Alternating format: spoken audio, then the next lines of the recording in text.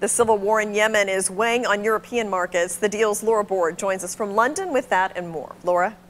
Thanks, Jen. Yes, investors already had enough to worry about with the Greek debt crisis here in Europe, but now concerns are rising that Yemen is becoming the location of a proxy war in the Middle East between Saudi Arabia and Iran.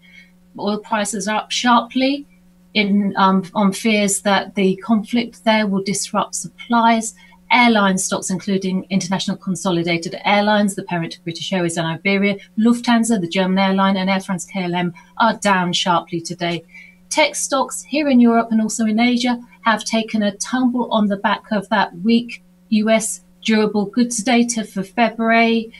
Losers here include ARM in the UK, ASML in the Netherlands, and Infineon Technologies of Germany.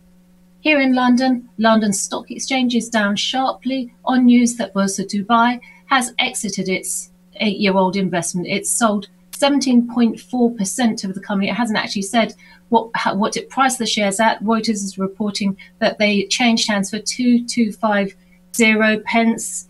That's down from the current price of about 2,330 pence. Borse Dubai would have raised about $2 billion from the sale if that price report is correct. Happier news in London for SuperGroup, the fashion retailer.